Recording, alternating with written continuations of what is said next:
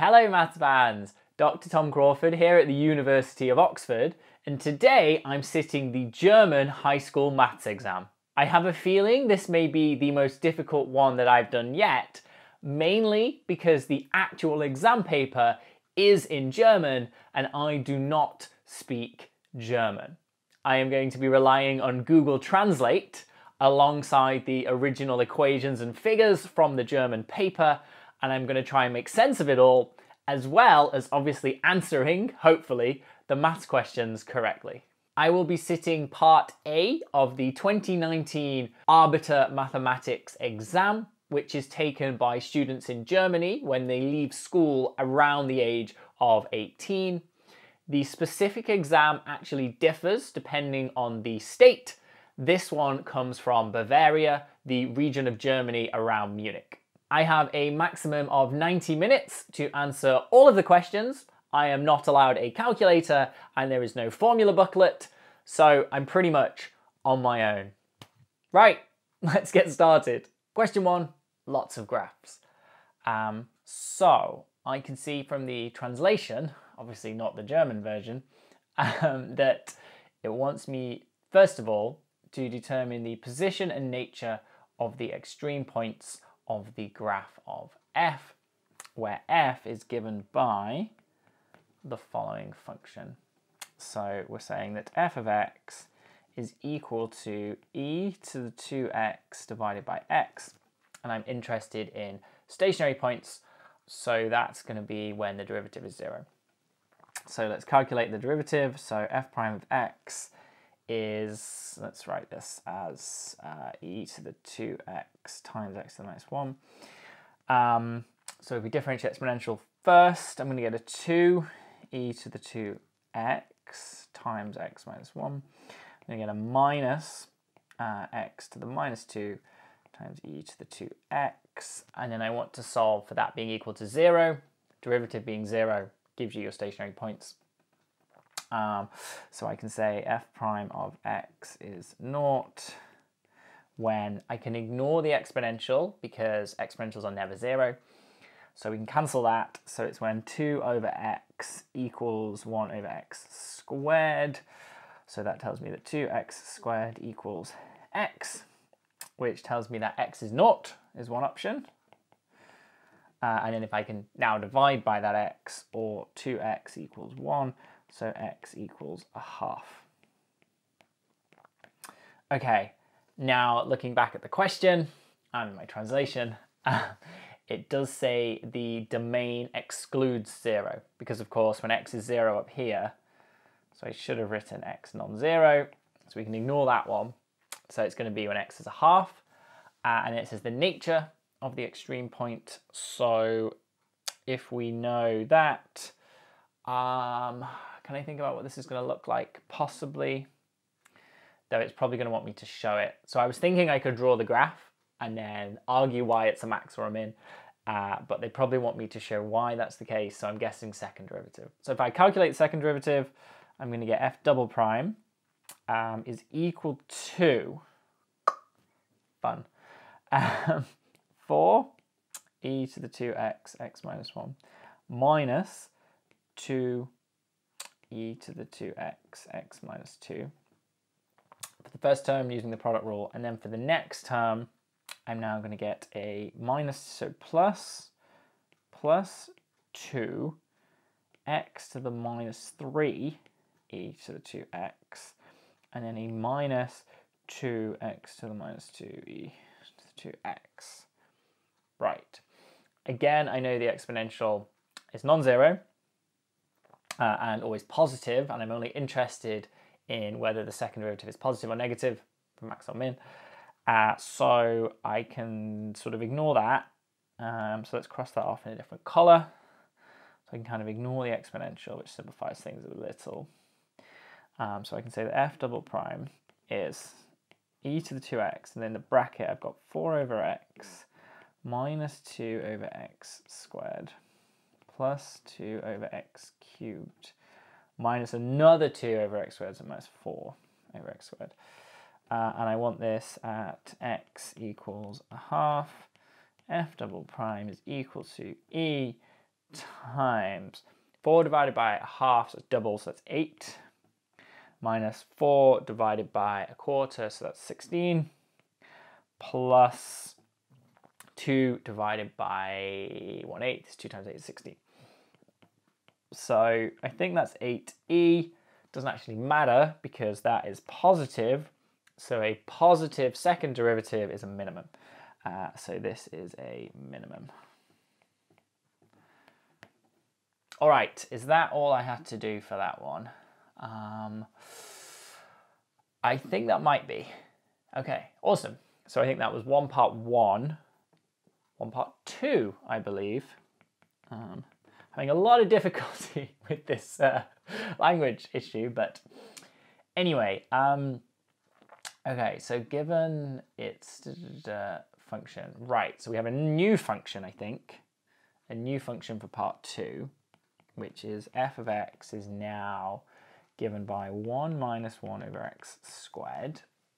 Okay, and zeros, tell me when the zeros are at minus 1 and 2. Okay, so zeros at x equals minus 1, yeah, and x equals 2. Do I agree with that? I don't think it does have a 0 and x is 2. Oh, minus 1 and 1. Good one, translate. Okay, that makes sense. Yes, I agree with that. Zeros and x is minus 1 and 1. Okay, figure 1 shows the graph of f, which is symmetric about the y-axis. I also agree with that. Furthermore, the straight line G with the equation y equals minus 3 is given. Okay, fine. So I'm just going to draw this out for myself. So we've basically got like a this, okay, this. We've got something coming in and going through 1, and then coming down here, like so. Similar thing here, it's symmetric, coming in through minus 1, sure. This is x is minus 1, x is plus 1, so this is x and this is y. And then y is minus 3, so let's say that's down here. So what is it wanting me to do then? Show that one of the points where G intersects the graph of f has the x coordinate 1/2. Sure. So I'm saying we want to solve minus 3, which is of course y, and we want when that is equal to 1 minus 1 over x squared, and then we just solve that algebraically, I think, and this is part A, just to keep track. Okay, so minus 3x squared equals x squared minus 1, so I can take that across and say plus, so 4x squared is therefore equal to 1, x squared is a quarter, so that tells me that x is plus or minus 1/2. Excellent. I hope it asked me to find the second one. It doesn't, but anyway. So it's definitely there when x is 1/2, fine. Part B, determine arithmetically the content of the area enclosed by the graph of f, the x-axis, and this line. Right. So I'm going to use a different colour. So we want this area. So if I work out one lot of it and then just multiply it by 2, that will give me the whole thing. Okay. So, and we have worked out this part, haven't we? Gotcha. So this is when x is equal to 1/2. So I've got a rectangle there. Right, let's use another colour, because I'm now going to say the rectangle area I can work out. So the rectangle area is equal to 3 multiplied by 1/2. Basically, is 3 over 2. And then the sort of curved bit, which I will shade in yellow here. So then that part is going to be a rotation. So I think I'm going to do a rotation. not a rotation. I'm not thinking of forming a volume of revolution. I'm going to do the integral between 2 points, I think, for that. So if I integrate negative of the function to make it positive, oh no, I can just integrate between these 2 points and remember that it's a positive answer. Okay, let's do that instead. So I think the yellow area is equal to the integral of the function. So the function there is 1 minus 1 over x squared dx. And we're going from x is equal to a half to x is equal to 1. So I believe that is going to be the answer. That will come out negative. I will then take the modulus of it and add it to the rectangle. That's the plan. Okay, so let's do the integral. So that's then x, and it's minus x to the minus 2. So it's going to be to the minus 1. So I think it's x minus 1 over x.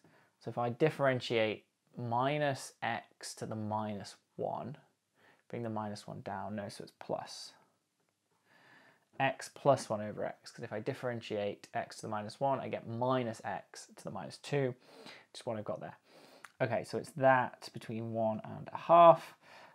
So that is then plugging in 1. That's then 2 minus the value at a half, which is a half plus 2. So it's 2 minus 2.5, so it equals minus a half. So the total area, therefore, is a half. It's the modulus of that. So I think the yellow area is a half. So the total is a half plus 3 over 2. So let's say this now. So I can say now so the positive part to the right of that y-axis has area 2. And then we multiply by 2 because of the symmetry. So I think the total area is equal to 4. Is my answer, I think. Question 3, I guess. All right, so far so good. Figure 2 below shows the graph of a function. It does. One of the following graphs, here we go, belongs to the first derivative of f. Okay, so let's just sketch out f is going to help me here, I think. So it's going something like that. It's going steeper there, and it's going up there, and it's going like that. Right, so what I'm going to do to start with here is just label where the derivative is positive and negative. And I think that'll help me. So we've got a negative, negative, negative, and then it's obviously going to be 0, and then it's positive right the way through. And then here it's positive, and then here it's going to be 0. So looking at those graphs, I need something that is positive at both ends. So that can be all of them. Great. It's got to pass through 0. Oh, it's actually giving me specific points here. Yikes. Okay. So it looks like it's turning at 2 and minus 2. Okay, so I think this is minus 2 and this is plus 2. Assuming these graphs are accurate, they're usually not, but it doesn't say not drawn accurately, so I'm going to go with it. So then I want it to go through 0 at those 2 points, basically. So therefore it could be 1 or 3. So that rules out number 2, because that doesn't go through 0 at those points. And does it appear to be getting steeper? It does appear to be getting steeper. But what's the gradient at 0? It's sort of getting... It's definitely a negative gradient, and it's at its steepest. But would it be... Ooh. Is it going super negative, or is it pretty chill on the negativity? Oh, dearie me. Okay, so I have to explain why... Just read more of the question. It says, so I can say that it's definitely not, so I can say not 2, since derivative is 0 at x approximately plus or minus 2, which isn't true in number 2. Now for the others, it's to do with how steep that gradient is. So looking at that, it's less than 1. The gradient is less than 1. And then so I can say it's also not 3, since I believe the gradient between plus or minus 2 is less than 1. It's a shallower gradient, less than 1. So less than 1 with its modulus, so it's like, I don't want to say that, not less than 1, greater than minus 1 is, let's say, greater than minus 1. Let's go with that. Not quite as steep is what I'm trying to say. It's a bit shallower, but that means it's greater than minus 1. Greater than minus 1. So therefore, answer is 1. Is 1 I'm going with. Okay, oh, that was just part A. Cool. And then part B, what's that asking me to do now? Okay, I read the German one for a second, I got very confused. B, the function f is an antiderivative of our original function, so an integral, okay. Give the monotonic behavior of f in the interval 1 to 3 and justify it, okay. So we want the integral of this, so let's write that here. So integral of this from 1 to 3 is the interval there. Okay, so it's going through 0 a little bit past, so 3 is about there and 1 is about there. So what's happening to the function? So what I'm going to assume is the graph in front of me is now a derivative. Okay, so let's think about what's happening to this function. So it's going between 1, let's put that as 2, and let's put that as 3. And now what do I know about its derivative? So its derivative is always negative. Okay, so derivative of f is negative on the range 1, 3. So it's always negative, so it has to be that negative slope.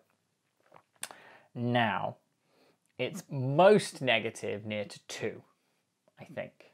Yes, it's most negative. So most negative near x is approximately 2. So what's that's going to say here is it's steepest near that point, most negative, and then it gets less negative sort of thing here, but it's like it's got to always stay negative. It's steeper there and then it kind of tails off, so it's flat, steeper, flat. Is that what I mean? I think it's something like that. Give the monotonic behavior of f. So it didn't want me to draw it. So f decreases, i.e. f decreases monotonically because its gradient is always negative. Yeah, I'm happy with that. F decreases monotonically on 1, 3. I think it looks something like my sketch, but the question didn't ask me that. I just assumed it did incorrectly and did lots of extra work. I think it just decreases monotonically. I'm going with that. Right, and that is the end of 3. That is the end of 3. Let's try question 4. A set of functions, hk, where k is real and plus. So complicated. Very good job I've got this translation. Question 4. So we have a set of functions, hk, where k belongs to the positive reals. Okay, differ only in their respective domains.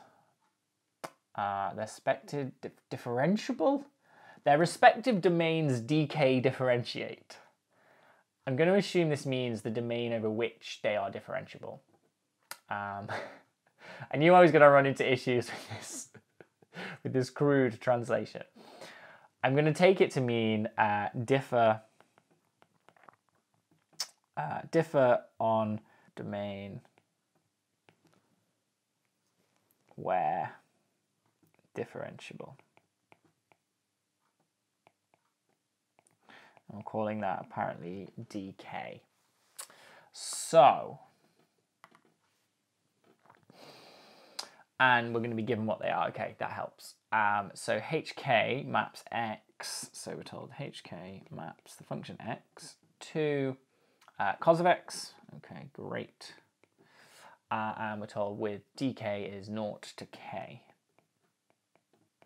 Okay, so it's just some positive real number. Sure. Figure 4 shows the graph of the function h7. Okay, so e.g. h7 defined on right 0 to 7. That's what they've drawn. Good. Give the largest possible value of k such that the associated function hk is reversible. Okay, so I'm assuming by reversible they mean inverse.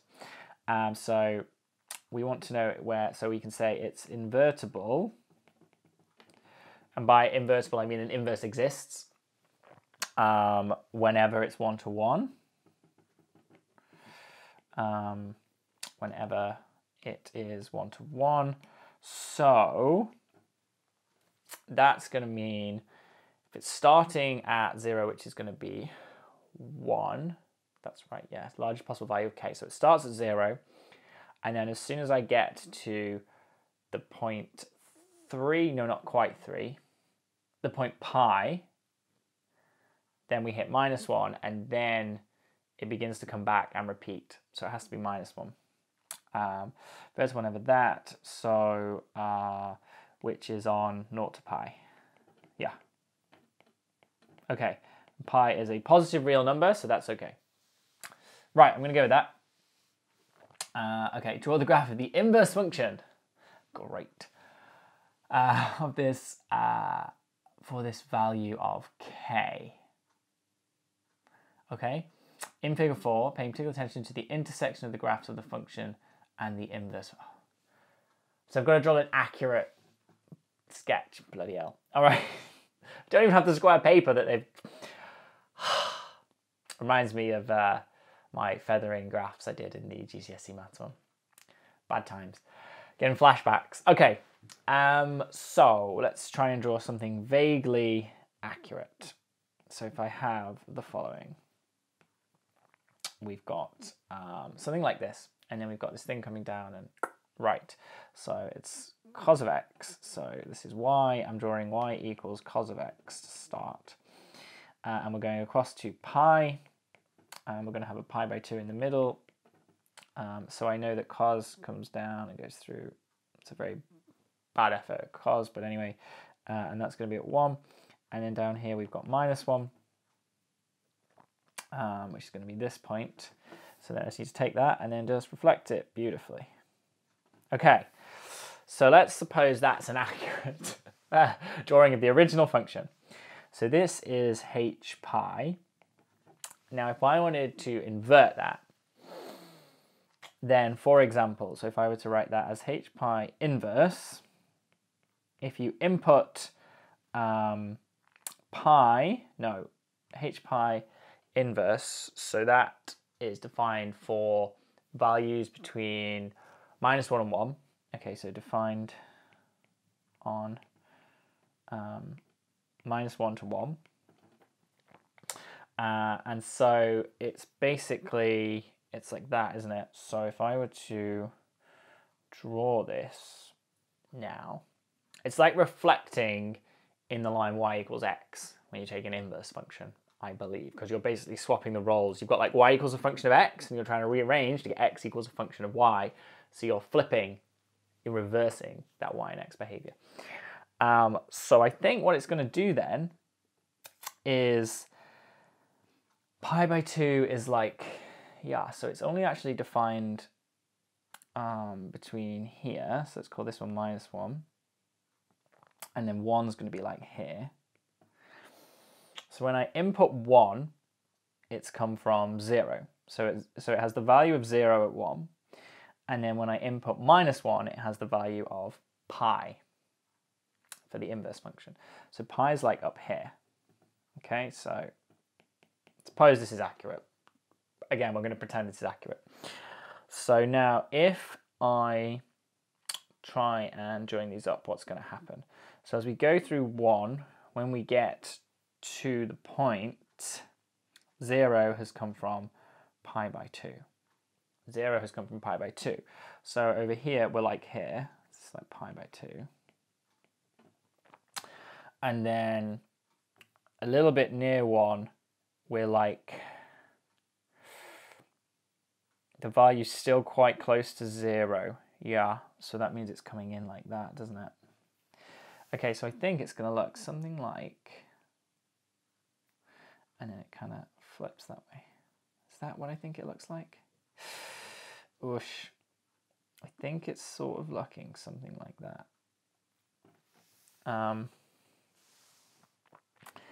That is, yeah, because then if I were to draw that, I think that's right. Because then if I were to actually draw in the line, for example, if we had a y equals x line, I'm going to go right through there. Right, so if this is the y equals x line. Yeah. I stand by that. It's not to scale, but I think it is going to be flipped like that. I'm going with it. Okay. Paying particular attention to the intersection of the graphs of the function and the inverse. Okay, so they want to know when they intersect. So they intersect when they're equal to each other. So this one is cos inverse. So you can say, I can say they intersect when cos -1 of x equals cos of x. Interesting. So when x equals cos of x. Yikes. So what does that mean? When does x equal cos of x? So let's think. So like cos of pi by 4 is like the whole root 2 over 2 thing, but then cos of root 2 over 2 is definitely not pi by 4. I don't know if I'm supposed to write down the point where they intersect. I can sort of roughly see where it would be. Maybe I'll just leave it at that. You possibly could work that out, but that seems, right now I'm drawing a little bit of a blank. So I think I'm going to claim I've done a half decent job there. So maybe I'll move on. So 4b, where are you? Okay, enter the term in R defines an invertible function j that satisfies the following condition. The graph of j and the graph of the inverse function of j have no point in common. Okay, this is, I think the translation's okay. So I have to come up with a function in R. So j, I'm guessing maps the real numbers to the real numbers. Right. Satisfies the following condition. The graph of j and the graph of the inverse have no point in common. Ooh. Could I do?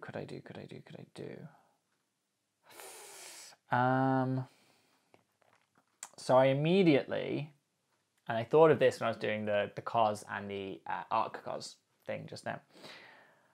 I want to do like a log thing, right? Because if I had a log, which kind of looks like this, and then I have an exponential, yeah, I think this is it, because then if you do the e to the x, it looks like that.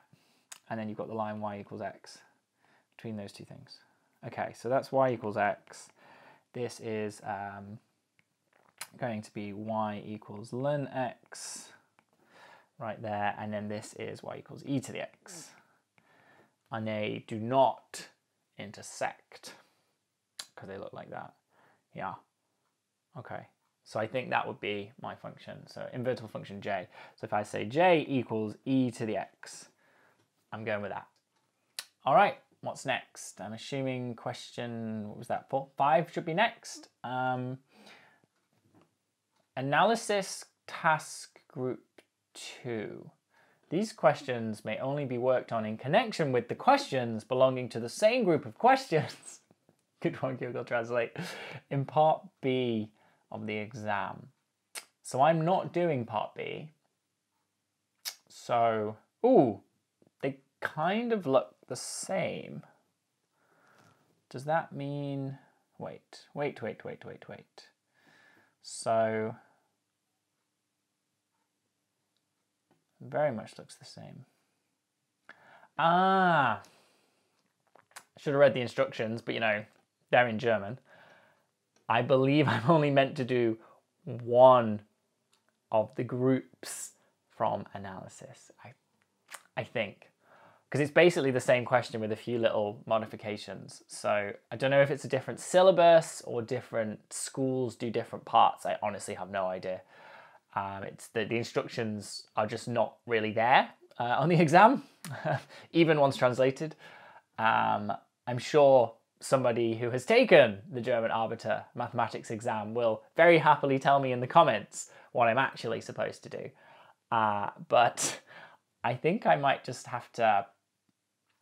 I'm pretty sure I'm not meant to do the exact same question. And the fact it's labelled Analysis Task Group 1, which is what I just did, and now this one's labelled Analysis Task Group 2, is suggesting to me that I'm just supposed to do one of those. So I do know that the total mark should be out of 30, and I think I've already done 20 marks so far. Have I? Have I done 20 marks? So that was 10, another 5. Yeah, so I've done 4 questions, each worth 5 marks. Okay, so I think, just shows you how well prepared I am for this one. Don't even know the instructions. I think I'm not supposed to repeat basically the same thing. And I think this means I'm supposed to go on to the next section. So if I look at the next section below, that is stochastic. Aufgabengruppe 2. I remember 2 is 2. It's about the limit of my German.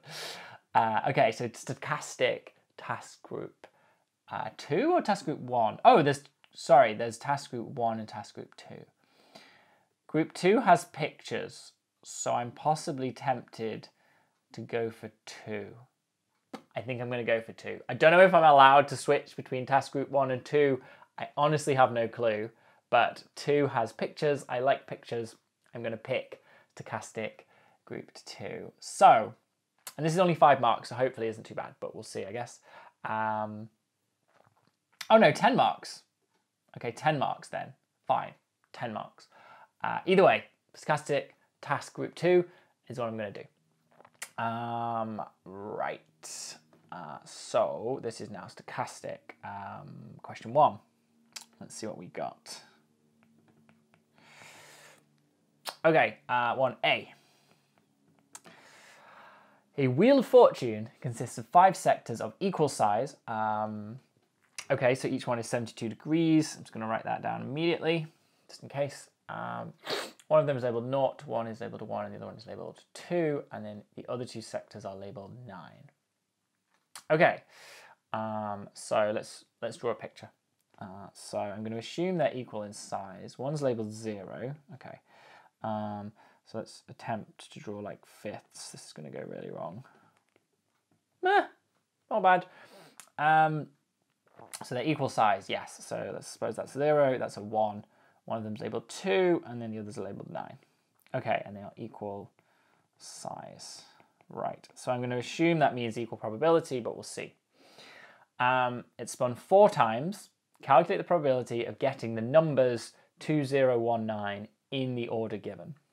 Okay, so we want the probability of 2 and followed by 0 and 1 and 9. Okay, so they're all independent events. Doesn't matter what you spun previously. I'm going to assume equal probability. So by independence, I'm going to say by independence, that is just the probability of a 2 multiplied by the probability of a 0 multiplied by the probability of a 1 multiplied by the probability of a 9. The order actually won't matter, it turns out. No, so if I'm going to get a 2 on the first one, that's 1 out of 5, multiplied by the probability of getting a 0, that's 1 out of 5, probability of getting a 1, 1 out of 5, probability of getting a 9, 2 out of 5, so that's going to be 2 divided by 25 squared, 625. Okay, so that's my answer. Right, part B. That was A, yes. Part B.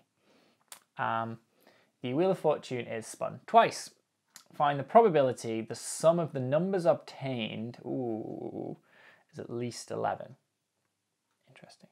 So I want the probability sum at least 11, so greater than or equal to 11, from 2 spins. Okay, so let's think about what spins can we get that make it greater than or equal to 11. So what could we have? So that would be a 9 followed by a 2. We could have a 9 followed by a 9. They would both work. And then we could have a 2 followed by a 9, or again a 9 and a 9, where the 9s are in the other order. Okay, so we have to get a 9 and we have to get a 2. So. Let's just do these individually. Okay. I could try and be clever and use like a probability getting a 2 or a 9 and figure it out from there, but these are the 4 things that we can get. Covers all the orders. I don't even need to do combinatorics, so I'm going to keep it simple. I think these are the 4 things. So the probability of getting a 9 followed by a 2. What's the probability of that? Well, getting a 9 is 2/5 times 1/5. So that is 2 out of 25. Probability of getting 2 9s is 4 out of 25. Probability of getting 2 and then a 9 is 2 out of 25. And then 9s, but the other way around, is 4 out of 25. Okay. So I think that's going to give me 12 out of 25. Does that feel right? That probably feels right. Okay, so I think the answer then is 12 out of 25. Okay, and then there's a part, no, that was question 2. Okay, all right, I hope that was right. Going with it. Yeah, stick with it. Okay, let's go to question 2 then. So a binomially distributed random variable, x with the parameter value. X with the parameter value is given 5 equals. It's a good translation again. So what is it actually saying? N equals 5. Okay, so we have question 2. So we're told that x belongs to binomial. And so you normally need n and p, but I'm being told that n is 5. And I don't know what p is. So p is going to be my probability. Okay. The diagram in figure 1 is giving me the probabilities of getting the other things. Right. Sure. Complete the TOC 5 equals. Complete the what? Complete the, the value for getting 5. Okay, the 5 including the probability in the diagram, and determine the approximate probability that x is 2. Right, so I think, terrible translation, I think, and the formatting, I think I'm supposed to work out the probability that x equals 5. So what is the probability that x is equal to 5? And I have the values for the others. Right, so that's like 0.5, 0.4, 3, 2, 0.1. Right. So the probability that x is less than or equal to, isn't it? Yes. So on the diagram, probability x is equal to 5. Well, that's just equal to 1. So on the diagram, which I think it is asking me to complete the diagram. I think it's asking me to complete the diagram. So the probability x equals 5 is 1. So it's a cumulative frequency diagram. So it's just going to be full column up to 1. All right, hopefully that gets the point across. And then it says the approximate probability that x equals 2. Okay, so I want to know the probability that x equals 2, and from the diagram tells me the probability that x is less than or equal to 2, because it's, again, cumulative. It's hard to say that word. Cumulative? I almost said cumulative. No, it's just cumulative. Cumulative or cumulative, who knows? That one where you add them up. Probability that x is less than or equal to 2. So that's coming in at like 0.4, I don't know, it's like 0.42. I'm going to call that 0.42 or 43. 0.43. And the probability that x is less than or equal to 1 is approximately, what's that one saying? That's about a 0.15. So therefore, the probability that x equals 2 is the probability of being less than or equal to 2 minus the fact that you could be 0 or 1. So minus probability x less than or equal to 1. So that's approximately 0.43 minus 0.15. So I reckon that is about 0.28. That's going to be my answer for that one. And that's it for question 2. So just question 3 now. I like this. Don't normally like probability, but this is okay. So question 3, what are you saying? You're telling me a tree diagram. I liked my diagrams. So we have a tree diagram, blah, blah, blah, belongs to random experiment stochastic independent events A and B. Determine the probability of event B. Okay. Cool. So what have we got? Diagram looks weird. I feel like maybe they're using different notation to what I'm used to, but I think let's just give it a go. So you've got an A bar, which I'm going to guess means not A. So maybe don't write it like that. Okay, so let's go for this. So it's an A bar or A. So this one has to be a third and this one has to be 2/3. So I'm given the 2/3, so it's obviously 1 minus that. And then I'm told that then getting B from here gives you a total. That's right, total. Also interesting, in this exam, it's a vertical tree diagram, but as you can see, I'm drawing it horizontal. So this is like the, let's say the standard way of doing it in the UK is the horizontal tree diagram. So I'm going to stick with that. So I think the total they're saying is 2 out of 15. Right. And I need to work out the probability of getting B. Well, I actually don't care about the others then, do I? So I could obviously add in these, but I don't think this matters because I don't have enough information. But what I do know is, I think what this is telling me anyway, and they're independent events. Independent events. So I know that the probability of not A and then getting B is 2/15, but that has to be equal the probability of not A times the probability of B. And I know the probability of not A is 2/3, so that's just 2/3 times the probability of B. So therefore, the probability of B is just 1/5, right? 2/5 times 5 is 2/15, yeah. All right, cool. I think that's the end of stochastics. So it would appear the next place to go to is geometry. And again, we've got task group 1 and task, now I know how it works. Okay, something about rectangles and midpoints, and something about balls or spheres. I'm going to pick spheres over rectangles. It looks like 3D coordinate geometry, I think, if I've understood the notation, which I may not have, but hey-oh, what are you going to do? I can only make my best possible guess. given the level of translation quality. It's going to be geometry test 2. Okay, so spheres, given by center, interesting notation. Not sure what's going on here, but let's write it out.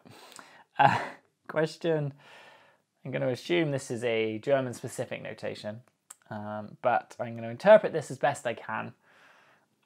So I think what it's telling me here, best guess, is that there's a sphere K1 which has center 1, 2, 3. So I think that's the XYZ coordinate. They're using like a vertical line notation. Never seen that, but I'm going to go with that. And then -3, -2, 1. Oh, what was the radius? Radius 5. Okay, radius 5. R equals 5. And then we had K2, which was a second sphere. And that has a center at -3, -2, -1, +1. And also has R equals 5. Okay, good. Show that yourself, K1 and K2 cut. Show that yourself, K1 and K2 cut. Intersect? Show they intersect? I'm going with show, right, show they intersect. So they will intersect if distance between centers is less than sum of radii, I think. So I'm going to draw a little picture, which obviously will be in 2D. But the idea is to say there's like a center here, and then there's a center here. So if we know the distance between the centers, and then this one's got like a radius, and this one also has a radius. So it's like the two. Yeah, if the distance between the centers is less than, then they have to overlap. I think I'm happy with that. Less than the sum of the radii. So it's less than 10. Okay, so I want to show you the distance. Okay, so i.e. Distance between these two vectors. So the distance between 1, 2, 3 and -3, -2, 1 is less than or equal to 10. Yeah. Okay, so that distance is then the same as figuring out, so the distance between 2 points. I don't remember how to do this. You take the difference and then square. So it's 1 minus -3 squared plus 2 minus -2 squared plus 3 minus 1 squared. And then the square root of that. Yes, if I square both sides, that's got to be less than or equal to 100. Yes. So that's equivalent to saying is, so that's 4 squared, so that's 16, plus another 16, plus 2 is less than or equal to 100. It's a lot less. Is that right? That has to be right. That has to be right. So this is true. They intersect provided 34 is less than or equal to 100, which is true. Therefore, intersect. Okay. I'll buy that. I'll buy that. All right. So that was A. To the cut figure. So I think, again, the intersection of K1 and K2 is a circle. Determine the coordinates of the center and the radius of this circle. Wow. Okay, center and radius of the intersecting circle. Okay, let's start with writing out the information that we have. Okay. So I've got equations for these, haven't I? So I can say x minus 1 squared plus y minus 2 squared plus z minus 3 squared has to equal the radius squared, so it has to equal 25. So that's K1, And then for k2, I've got x minus 3, so x plus 3 squared. Y minus 2, so that's y plus 2 squared. And z minus 1 plus z minus 1 squared. And that has to be 25.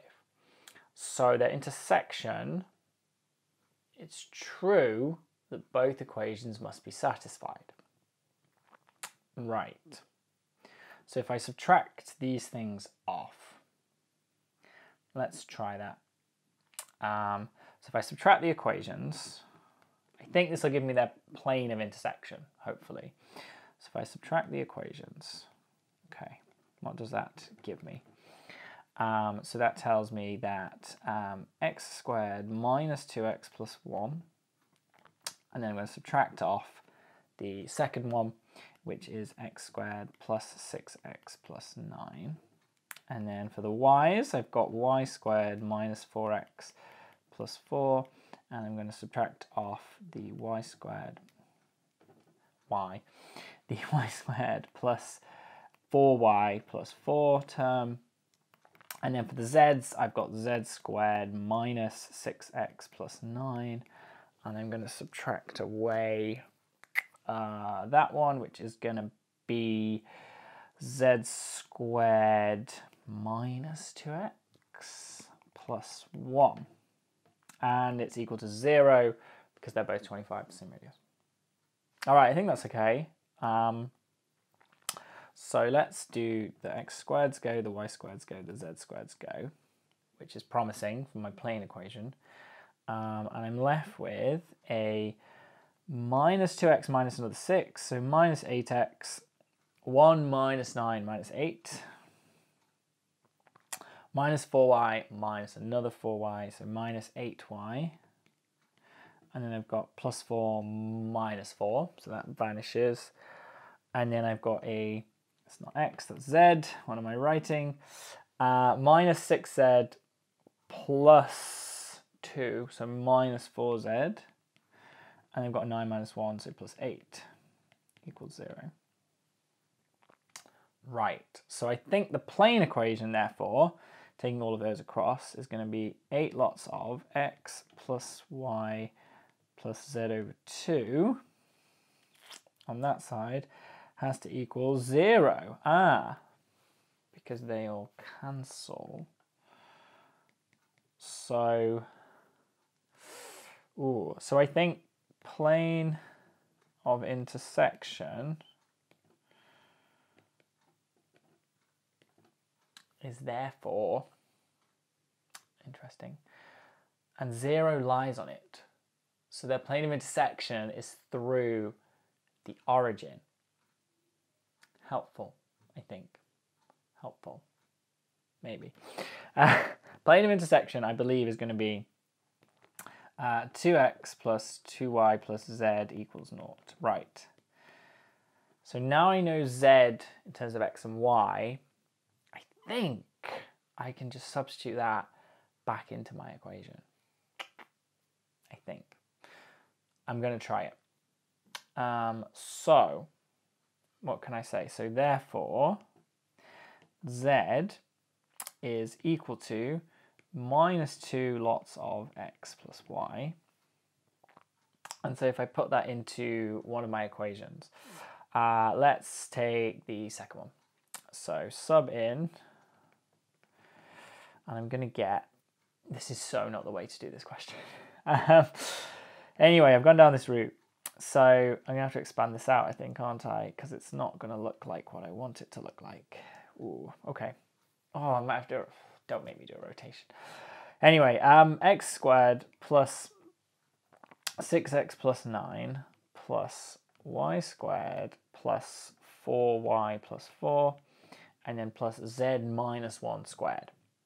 So, but I've already expanded that, haven't I? Yes. So now that's a plus z squared, which is going to be 4 lots of x plus y squared. That would be a z squared, yep. Sure, minus 2z, so that's then a plus 4 lots of x plus y. Yup. And then a plus 1. And that's got to be 25. Okay. So I'm now going to get a cross term, aren't I? Oh, I hate cross terms. Maybe this isn't the way to go about it. This is tough.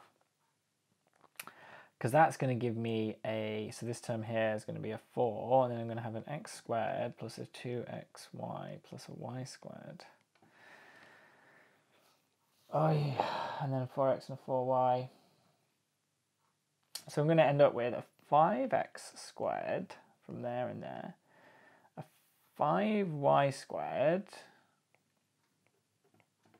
from there and there. Got a 6x plus another 4 plus a 10x. Okay, so that seems okay. Plus an 8y, plus a 13 plus a 14 from those three numbers. But then I'm screwed over because I've got a plus 8xy. And that has to be 25.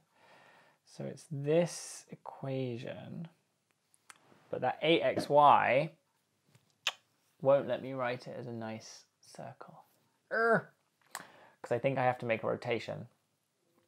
What did the question ask for? Then the coordinates of the center and the radius.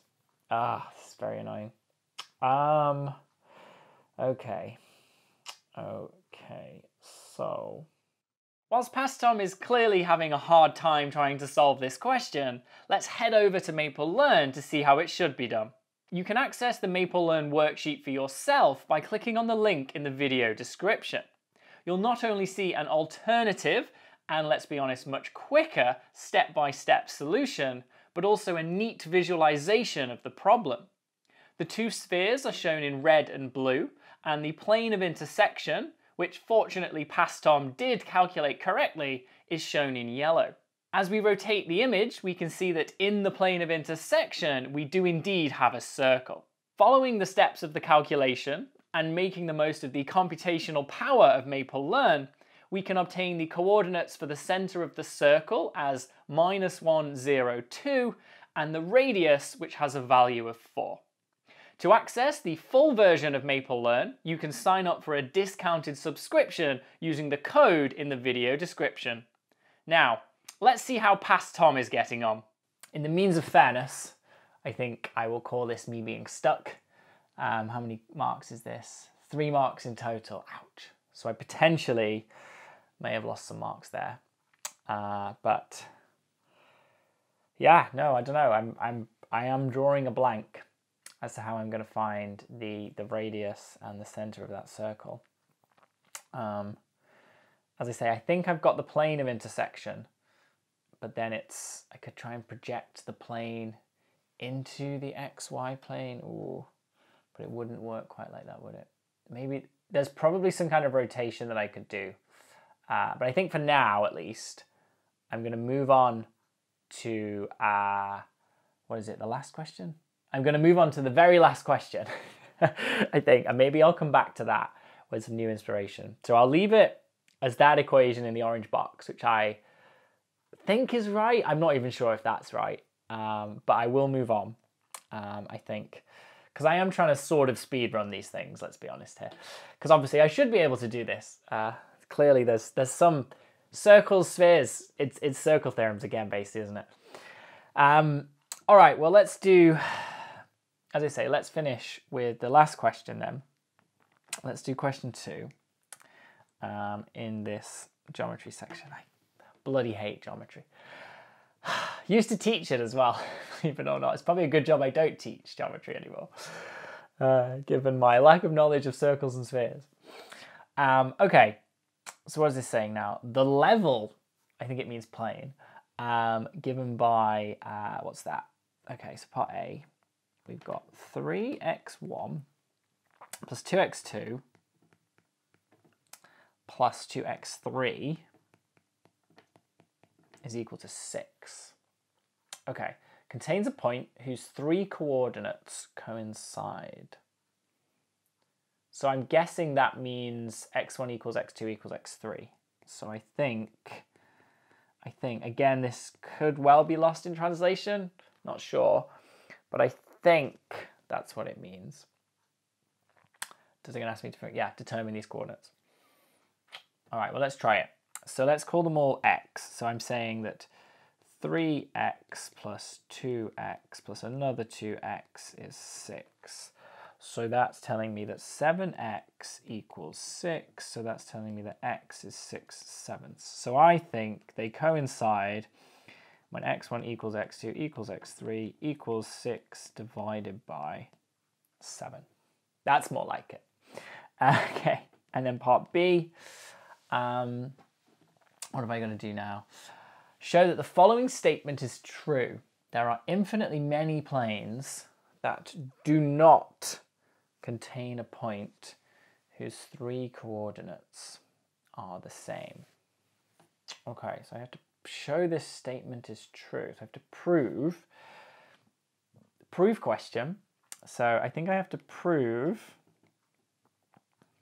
infinitely many planes. So there exist infinitely many planes that do not contain a point,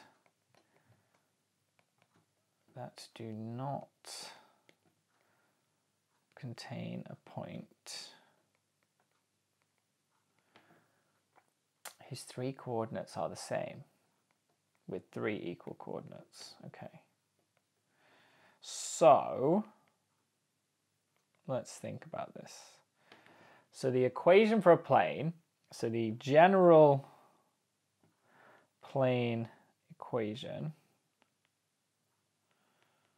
would be ax plus by plus cz equals some constant d. So if x equals y equals z, that's equivalent to saying I need a plus b. I think I can see how this is going to work. A plus b plus c times x has to equal d. So that would mean in such a situation, this would be x, y, and z. So if there was a point like this, so then you can, I see now, so therefore this fails, so therefore there is no such point whenever a plus b plus c equals 0. So our coefficients there, it's actually a normal to the plane, a, b, c. So when those coefficients add together to be 0, and there are infinitely many solutions, so from that one, and this has infinite solutions. Woo! Because you can just fix a and then b and c can be anything. Like, you know, a, let's say a is 0, then make b 1 and c minus 1, b 2, c minus 2, etc., etc. There are very clearly infinitely many solutions when you can pick a, b, and c. Okay, so I think that should prove part B, which just leaves me with this intersection of two spheres question. Bit of an anticlimax, but I think I'm going to call it. Sorry, everyone. Can't do it. Can't figure out the center and the radius of the intersection. I'm pretty confident I've got the equation of the plane of intersection, and I'm almost certain I just need to rotate and then get a lovely new coordinate system where everything's going to work. But my brain has turned to mush, apparently. The pressure of trying to do something timed and on camera and in exam conditions. So I'm just going to call it there. So yeah, all right, I got stumped. I got stumped by that last question. Well played, Arbiter, well played. Especially considering it was only worth, how many marks was that? Meant to be 3, only 3 marks as well. But I guess it's 3 out of, how many was the total out of 40? Oh, so I've potentially lost like 10% of the marks. Ouch. Maybe that's why this exam is hard. because there's not actually that many marks available. So when you lose marks, they're going to affect your percentage. But I'm confident everything else I've done is okay, I think. I may have made the odd slip. As we've seen, I do make algebraic slips. We all do. We're all human. Part of being a mathematician. But the rest of it I think was fine. In terms of difficulty compared to other exams I've been doing, definitely easier than the step paper, as it should be. I would say harder than the SAT, the American exam. Probably harder than GCSE maths as well, even though it felt a little bit shorter, because it had that calculus and graph sketching, inverse function, and the proof at the end. They're quite advanced topics. They feel more like the kind of thing you would see at A-level in the UK. So I'd probably put it sort of on par with like an A-level exam, with some of the questions, particular like the one-to-one mapping or that proof at the end, possibly creeping into further maths territory, perhaps. So, you know, somewhere in the middle, but apart from that circle question, circles again. Anyway, I really should revise circles. Circle theorems, circle equations, anything to do with circles. Clearly, I need to learn this. And I can't actually mark this. Should have told you all this at the beginning, probably. I can't find a mark scheme for this online. It says they're actually not available, and you should ask your teacher for a mark scheme on the website where I found this one. So I can't mark it, but I'm pretty confident that everything else I did was okay. Obviously, I don't think I quite got the answer they were looking for on the intersection of the spheres. Maybe I'd pick up 1 mark of the 3. But I'm confident that everything else I did felt okay, felt right, I think. I'm sure you'll all tell me in the comments if it wasn't. And you're very welcome to do so, please do. But no, it was good fun, as always. The language thing was interesting with the Google Translate on the exam paper. Was certainly something. That's a new one. But yeah, not quite perhaps the hardest, as I mentioned at the beginning, but somewhere in the middle. So all that's left to say is thank you to all of you for watching. Please do remember to subscribe to the channel if you've enjoyed the video.